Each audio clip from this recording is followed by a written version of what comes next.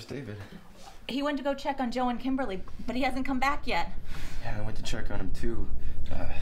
They're gone. I didn't see David anywhere. Well, I have to find him. Oh, wait. Look, I think we might be in danger here. Well, we have to find the others then and get out of this house.